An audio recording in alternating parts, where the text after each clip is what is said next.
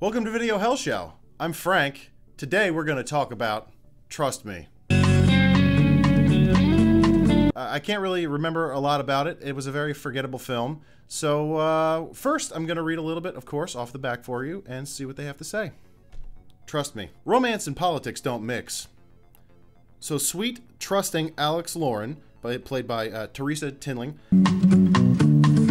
finds out when she discovers a revealing video of her boyfriend, Senator Arlen Kane, in bed with another woman.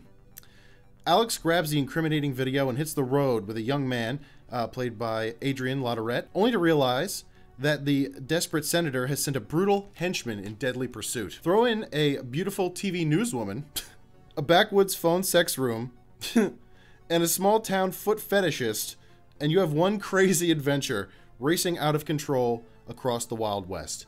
I guess that describes the movie. This was put out by Leo Films, presents a Jeff Probst film starring Therese Tinling. I think I might have said Teresa earlier.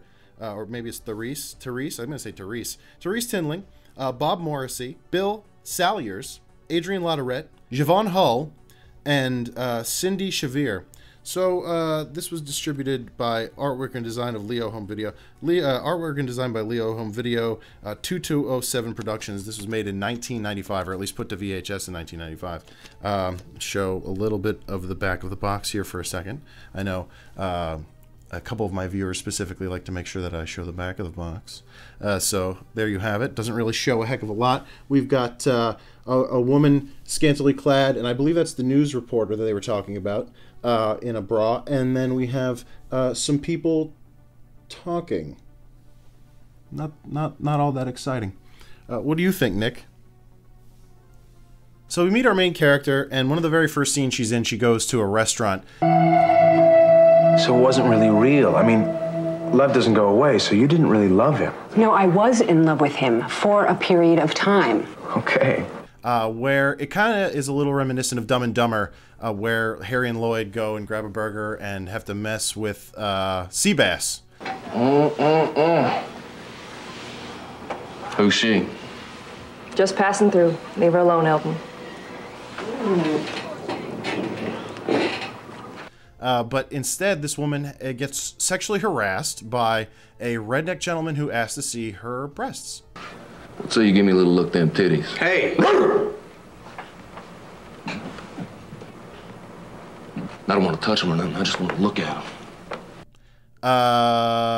That's how we kick this movie off, pretty much. I can't remember what may have come first. Like I said, I'm just going to talk about the things that stuck out the most, because I can't remember this piece of shit movie even just a little. I can remember a little bit. It is so bad. This movie's bad. I'm going to go ahead and just get that right out of the way.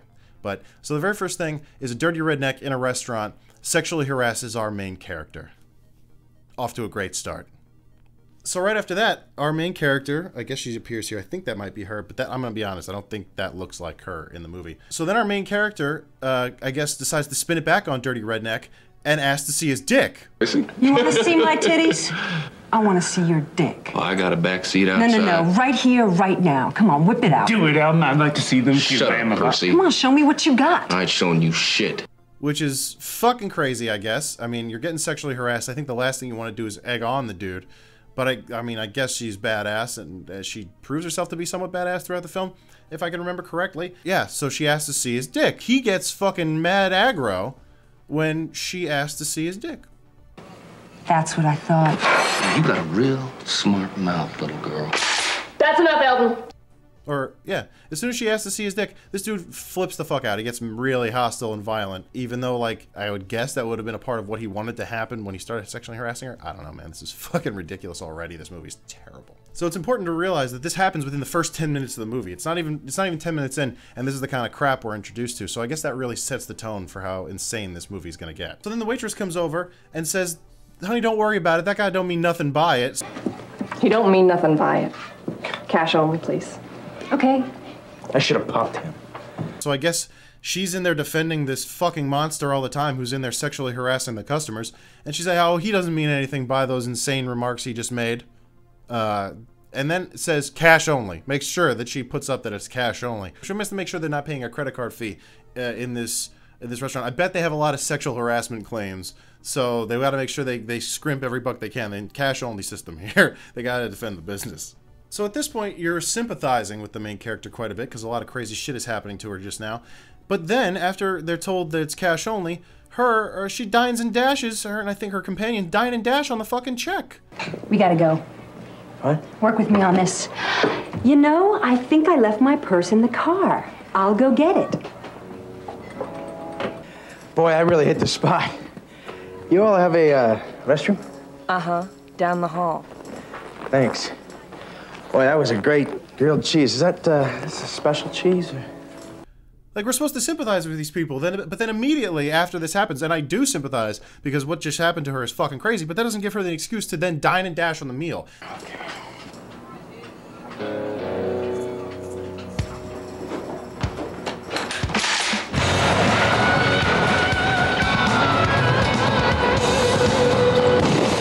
They just fucking jet.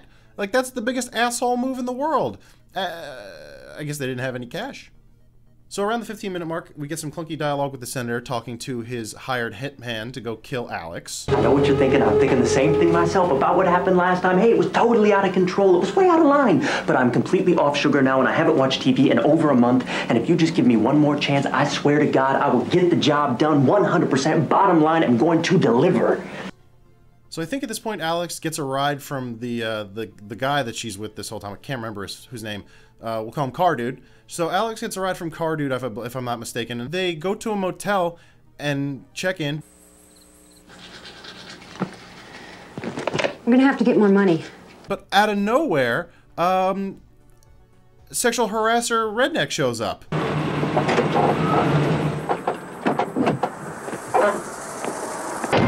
back. Hands up, cowboy. If he moves, you shoot. So, hey Nick, can you believe this shit was going on in this piece of fucking garbage movie? Sexual harassment Redneck shows up and Alex and shoots this dude along with the buddy car guy. You broke my stick. You broke your fucking stick! Now I'm gonna break your fucking head. I don't. They both take a gun, kind of, and shoot sexual harassment Redneck right in the chest. Broke your fucking stick! Broke your fucking stick! Broke your fucking stick!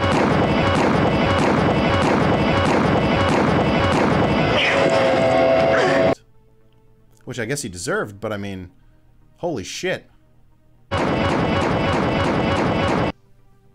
And that's where we get the kickoff to her running away. By the way, Car Guy is also supposed to be an assassin, we find out. I don't exactly know who he was working for or why they find this out. You gotta track him down, scope it out, then you get in, you get out quickly without anybody seeing you. That's the key to a good hit. You're a hitman? I prefer hired gun. But he's supposed to be some sort of assassin, but I don't think he ever actually killed anybody. So once Car Dude Assassin and Alex kill this guy, they run away. Alex, I'm gonna throw up! Just hold on a second, I'm gonna pull over right up here. Oh, man. Oh, God, I don't want to go to jail. Shut up, Jeremy. I don't want to go to jail, Alex. He's dead. I know. I was there. Decide to sleep in the truck overnight, but then say they're gonna go back to town in the morning. There's nothing we can do tonight. We sleep here and we go to town in the morning. They're going to be looking for us. I don't have a better idea. Which honestly doesn't make any sense to me. I don't know why they want to go back at all. They should probably get the fuck out of there and go literally anywhere else. But they decide to go back to town. So, the car's like broken down or something and they have to go, or for some reason, Car Guy Assassin has to make sure that he goes to town separately. So he hitches a ride. He goes to hitch a ride.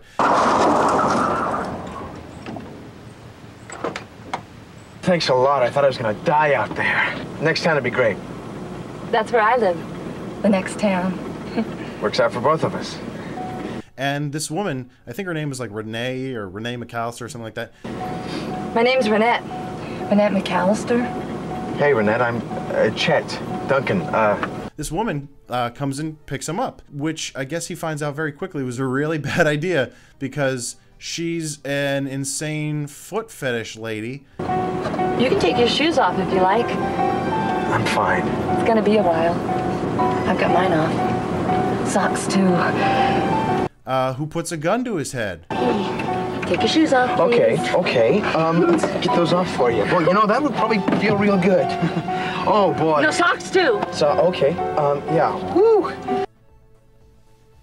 Hey, lift him up. What are you gonna do? Let me look under the toenail. Wait, good. Nick, would you be able to elaborate on why the fuck this would happen in a movie? Touch me! What do you mean, touch you? Rub my leg with your foot. And this movie, any movie? Faster! All right, okay. That's it! Oh, come on, toe stop!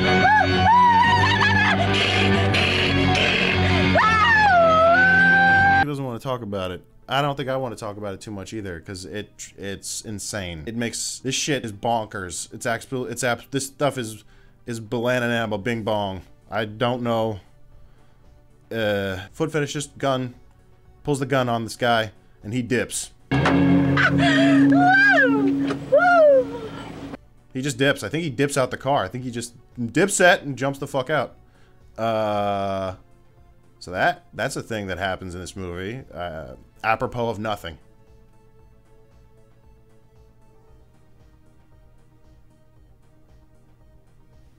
So I don't know what the hell's going on in this movie at this point, but Alex is coming through some murder scene photos for some reason, like she's some sort of cop.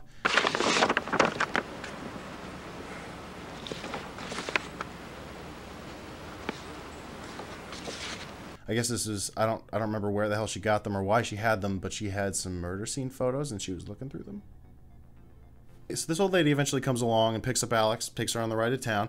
Meanwhile, assassin guy who just got done of surviving foot fetishist finds a garage full of, again, what looked like a lot of, I'm going to go ahead and say rednecks. Yeah. Morning. Morning. Hi there. Hi. Good morning. What can we do for you? Hi, I need to find some water. I have a leaky radiator. And they offer him a latte out of their extremely expensive latte machine. Why don't you have yourself a latte there while you wait? It's self-serve. Oh, no thanks. The water'd be great. All right, This movie has so many weird fucking choices. I can't even begin to describe it or explain it. It's just a bunch of random shit cobbled together into something that's supposed to be a cohesive movie or a narrative or something. But it's just a bunch of scenes, and this is one of them. So the cops are on the lookout for Assassin, Car Guy, and Alex. And I guess one of the truckers somehow recognizes Assassin Guy somehow, because I don't even know there's an APB. I don't know if they established that or not. But Assassin Guy gets noticed a little bit by one of the rednecks who puts out a call on a CB radio to follow these two. Hound Dog, this is Latte. Yes, Hound Dog. Yeah, you there? Yeah, what? Well, you remember that young couple that they was looking for a little while back? Yeah. What'd that fella look like? Because that was a real trope from the 80s, that everybody had a CB on the highway, and maybe they did. I don't know. I don't remember that. I was too young, I guess, but maybe everybody had a CB, and I mean, at least rednecks do, and they sold them out. So at this point, the newswoman is with them. We got company. Who? That chick, Geraldo. She's out there. What? Oh, Somehow she appears in the back of Alex's truck at one point, and it's like, "Oh, we're gonna cut an exclusive TV deal for your story, and I'll get you off." She basically says. Hi, guys. Get down. Sit back. Easy. I'm on television. So I noticed. What the hell are you doing in my truck? Well, I didn't want to lose you. I've been looking for you both all day. Am I going to jail? I have no idea. Here, have my card. How did you find us? Well, they're looking for your truck. I want an exclusive. You're not getting a story, lady. As a matter of fact, I'm thinking about killing you, too. I'll make sure that you don't get charged or some shit.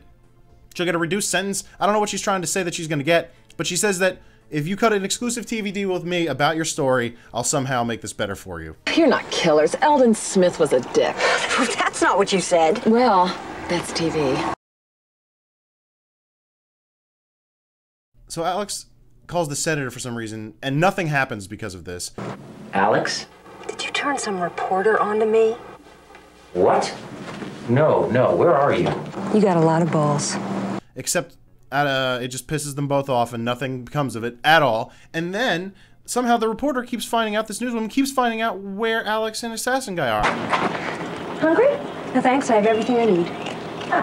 I don't know how she keeps doing it, but she is like there at every turn. Meanwhile, the cops everywhere are fucking looking for him and nobody can find them, but this news reporter finds them instantly. It makes no fucking sense! There's a great weirdo guy in a car monologue that happens around 33 minutes. Let me explain something to you. Unlike you, I have an image to maintain. You do anything to tarnish that image, I'm fucked. But if I'm fucked, you're fucked. Because I'm Briggs. And that means I can kick your ass anytime I want. You got that, Alex? You got that? You got the tape. You know, I wonder what's on that tape. So at one point they're sitting by the side of the road, and reporter lady just starts cracking off road flares for some reason.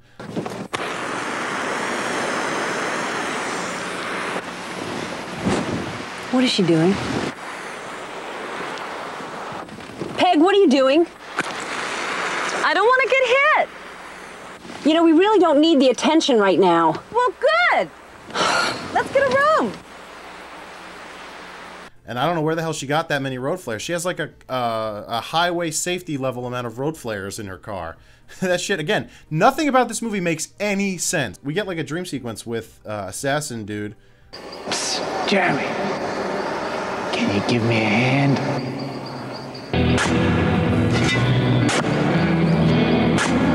A little deeper. Hey, I got something to say. How you doing, pal?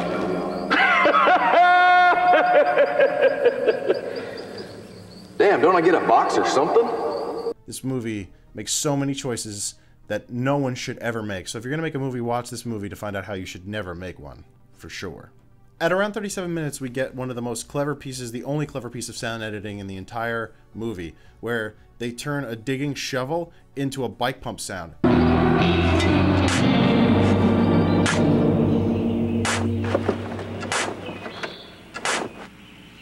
That was cool. That was the only cool thing I can really think of so far.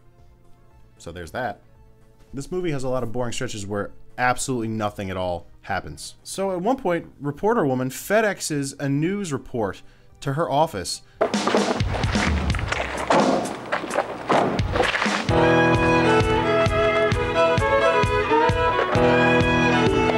I guess you could fax it. She overnights a news report. How the fuck is it going to get there? She FedExes a news report.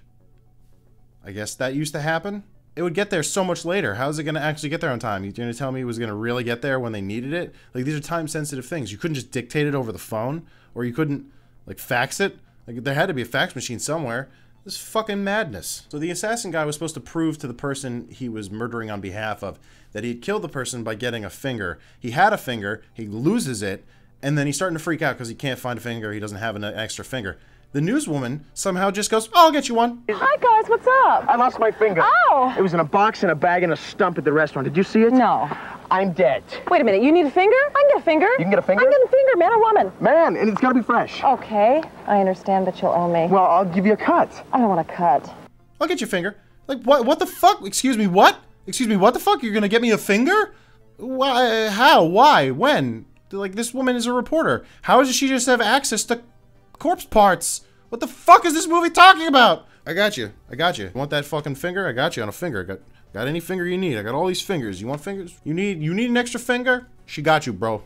So then the newswoman tries to seduce the assassin guy for out of nowhere for no reason. Hi. You feel better? Yeah, thanks. Do you like the candles? I thought it might help you relax. You have been through so much. You must be just exhausted. Yeah. Busts her shirt open. I think that was on the back. That was that scene on the back here. And she goes, "What do you think of my breasts?" Wow. What? You have a great body.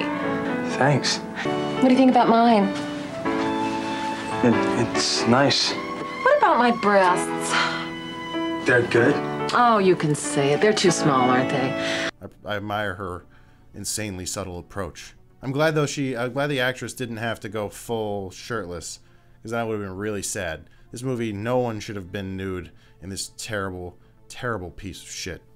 Trust me on that. What's it like to watch somebody die? What's it like to watch somebody die? What? Tell me about it. Tell me everything. It's not fun. I could get you a lot of money for the right story. No, I don't want to talk about Does it it anymore. make you crazy? No, it doesn't make me crazy, all right? We killed somebody, and I'm not proud of it. Talking Tom Cruise. I'm talking network. Peg, shut up! So we're in a pool hall, and two pool hustlers show up, and they decide to play a 2-on-2 with the news reporter and Alex. Wow, what a great place! You play? Yeah, some. Great, we can break. Where? Here? Evening, ladies. Hi! How about a little 2-on-2? Get lost. Oh, come on, it'll be fun! And it seems like they're going to try to pool hustle these ladies, but in actuality, the ladies end up pool hustling these guys. 8-ball corner pocket. Well, that was fun. What else can we play? You hustled us. And it was a pleasure. Bullshit. Face it, you suck. Shut up, bitch. Relax. Fucking guys! Are you okay? So this pool hustle they got going on gets a fight started and gets Jeremy slapped the fuck out. At some point, the reporter is talking to a cop who questions her and calls her Katie Couric. Excuse me. One of you here, Katie Couric? Oh, that's me. Which I guess is a Katie Couric slam. A cop finds a gun on Alex, I think it's the gun. A cop finds a gun on Alex and decides to take them in. Uh-huh. And I don't suppose you have a permit for this? It's mine. And no, I don't. I'm gonna have to ask both of you to get into the patrol vehicle. Officer, Lady, I think we need... cease and desist. Please. So, Jeremy and Alex now are getting detained by the police, and they're being brought to jail. We come to find out the jail is a fucking chicken coop. This is your jail? No, this is a chicken coop. Old jail burned down a couple years ago. Why aren't you gonna build another one? Mayor doesn't think we need one. You can't keep us in a chicken coop. We'll talk to the mayor. A chicken coop. Because they don't have enough money to have a real jail, or some shit happens. I hate this fucking movie so much. I hate it. So reporter lady goes to talk to the jailers, decides that she's going to lie on their behalf, and tells the cops that they are undercover working on a story. So, why are you here? Well, I'm on a story, a big story. You see, the two people in there, they are undercover. We are this close to making a major bust right here in your little city. And because of that deputy, we are this close to having our cover blown. And that they should be set free. Which these cops just fucking buy. Hook, line, and sinker. Like, they don't question it. They don't say anything. Okay, I guess they're here for... I guess they're here for you to do that thing you're talking about and get them undercover, but I don't know. Well, fuck it. We'll let them out. So they go to let the Alex and Jeremy out, but for some reason the reporter says, don't let them out till tomorrow. Well, what are you waiting on? Get in there and let them go. Well, this may sound kind of odd, but why don't we keep them there tonight, you know, just to make it look real? What do you think, Sheriff? I think you're right. In fact, I wouldn't even let them know you know. Just keep them there tonight, and in the morning we'll release them. That's a good idea. And I can't remember why they said that. I don't even think there's a reason. She just says, let them out tomorrow. And the cops were like, okay, ma'am, you say so. Go ahead and let them out tomorrow. And they go ahead and let the people out the next day. That was that. No stakes. The sheriff then tries to offer the reporter woman some beef jerky. Good night. Ma'am, I was wondering if maybe later on, if you're free, I could, buy you a beer or a pretzel or beef jerky or... Well, Instead of going on like a normal date or something, or being like, hey, you want to grab some coffee? You want to grab a dinner? The sheriff smooth moves it into the reporter lady. He's like, you want some beef jerky, ma'am? What the fuck is going on in this movie? So the assassin guy that the senator sends is trying to follow them to get this fucking tape off of Alex. And he goes and jumps a bunch of fences and then jumps directly into a Rottweiler's open mouth.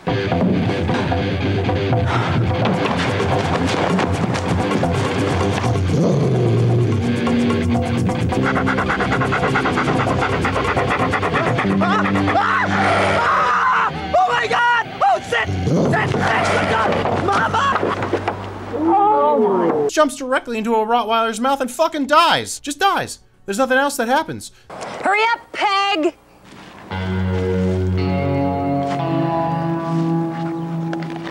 Coming! For some reason, then we go with Jeremy to drop off the fake finger to his boss. I don't even know why this is in the movie. Is that a tiger's eye? I don't know too much about rocks. Well, that's not a crime, is it? Spoiler alert, the guy knew that it wasn't the right finger, knew he was lying the whole time, knew the guy never got killed, knew it was bullshit. Are you sure this is Vince's finger? I think so. Oh, it's bad enough not to get the job done, but then to lie about it? Where's my money? So what the fuck is it even in the movie for? Why is that even in there? It doesn't, it's so maddening. It's so maddening, dude. So then the senator finds Alex, asks for the tape. She doesn't have it. She's like, oh, Jeremy has it. Where is that tape? I don't have it. If Kaiser doesn't kill him, I will. Now you give it up. Jeremy has it. It's in his backpack. So then they go to the boss's joint, and then the senator has like a showdown with the fucking Jeremy's boss for some reason. Bring him out. Come on back when you're ready for another job. Don't get too attached. A little cash flow problem. I just can't afford this right now. Not so fast, Alex. Ain't that a bit? I can tell you whoever wrote this thought they were super clever. When they wrote this, they were not. This is so stupid. Shit goes down, Alex gets out or something, I don't know, who cares. And then the bosses draw weapons on each other, they're gonna duke it out. And then we find out Peg's getting her story. What made you change your mind? Didn't want to go to jail. Is that it? Yep. It's got Briggs' fingerprints all over it. You sure this will work? Oh, yeah, absolutely. They're expecting it. They get out scot-free, nothing happens. I don't think anything happens to anybody. Cops aren't looking for them anymore or something. Like, it just nothing materializes of that. Like, they were going through a multi-state chase. Like, the FBI would have been on at this point, and nothing fucking happens because of it. Nick, help me! Help! Then the movie just ends. Just ends. That's it.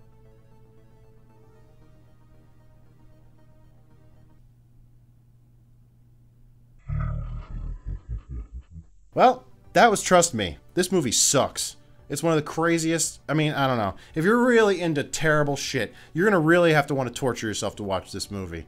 In some ways, it was enjoyable because it's so wild and insane. I mean, I don't know. This is the craziest piece of shit I've ever forced myself to sit through. I couldn't take my eyes off the screen despite how terrible it is. Man, unless you really want early onset dementia, I would say please don't watch this movie. If you can even find a copy, I don't know if you're ever gonna be able to find it. It's pretty rare. And that was Trust Me. So again, trust me, don't watch this shit. But thank you for sticking with me here. Thank you for watching Video Hell Show. I'm gonna have some more crazy stuff coming up soon, some more Digital Hell shorts, some more full episodes. Hopefully my buddies will come back and do some episodes with me too. I'm gonna keep pumping out some content for you and keep coming by.